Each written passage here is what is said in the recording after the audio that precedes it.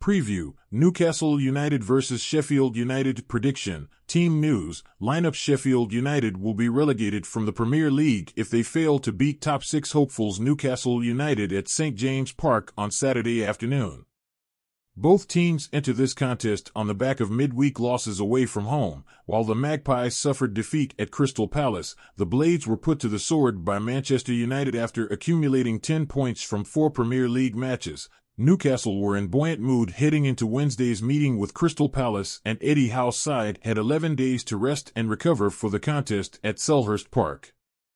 However, the Magpies lacked a cutting edge in the final third and were condemned to their 10th away league defeat of the season, with Jean-Philippe Mateta netting a second-half brace to seal a 2-0 victory for the Eagles. Newcastle have subsequently slipped to 7th in the Premier League table, 2 points above 8th-placed West Ham United, who have played a game more, and 3 points behind 6th-placed Manchester United, who beat the Magpies' next opponents Sheffield United 4-2 at Old Trafford in midweek. Still firmly in the mix to secure Europa League football for next season, Newcastle have 2 favorable-looking fixtures on the horizon against the Premier League's bottom 2 clubs Sheffield United and Burnley. The Magpies ran riot in an 8-0 demolition of the Blades in the reverse fixture at Bramall Lane in September last year. Newcastle will welcome a return to St James Park, where they have won 3 and drawn 1 of their last 4 league matches, scoring 12 goals in the process. While they have not lost any of their 8 top-flight home games against promoted sides since Howe's appointment in November 2021, so there is reason for the Magpies to be optimistic of success on Saturday, in a season full of doom and gloom. Sheffield United's spirited display in Wednesday's encounter at Manchester United represented one of their high points, even though they came away on the wrong end of a 4-2 scoreline. The Blades were ahead twice in the entertaining contest, with Jayden Bogle and Ben Brereton Diaz netting either side of a Harry Maguire equalizer.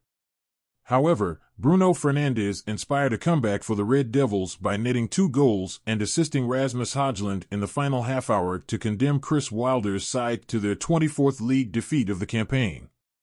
Sheffield United have now conceded 92 goals in 34 Premier League matches this term, surpassing the previous record for a 38-game season held by Derby County, 89, during their infamous 2007-2008 campaign, and a run of 10 games without a win has put them on the brink of relegation back to the Championship. Sitting rock bottom and 10 points adrift of safety, Sheffield United will be relegated from the Premier League if they fail to beat Newcastle on Saturday. Even if they were to draw or win against the Magpies, their fate will be sealed if 17th-placed Nottingham Forest match or better their result when they host Manchester City on Sunday. Although Sheffield United are not mathematically down just yet, Wilder has acknowledged the inevitable will happen and that his side just have pride to play for in their remaining 4 fixtures as a top-flight club.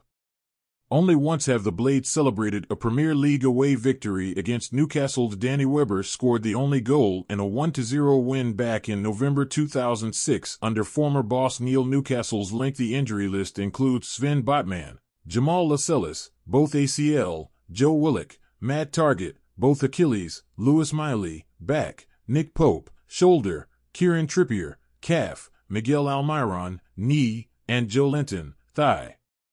However, Callum Wilson returned to the matchday squad in midweek and made a 25-minute cameo appearance off the substitutes bench after missing the previous 10 games with a pectoral injury.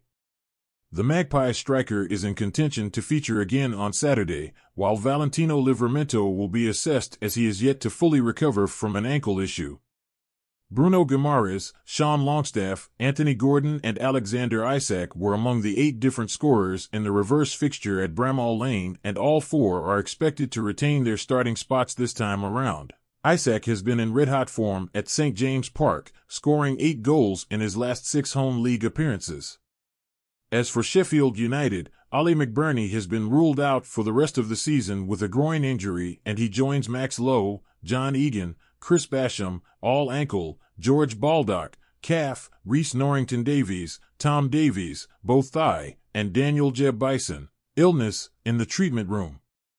Jack Robinson, ankle, and Ryan Brewster, thigh, are both doubtful, as is James McAtee, who is waiting for the results of a scan after picking up an unspecified injury in midweek.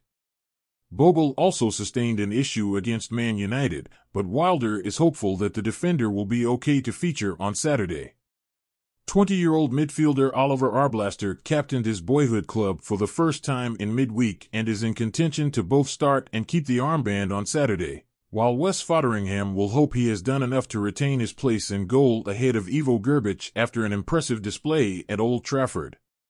Newcastle United possible starting lineup: Dubravka, Murphy, Croft, Shaw, Byrne, Longstaff, Guimaraes, Anderson, Gordon, Isak, Barnes. Sheffield United possible starting lineup: Fotheringham, Holgate, Ahmedhodzic, Trusty, Bogle, Souza, Arblaster, Hamer, Osborne, Brereton Diaz, Archer.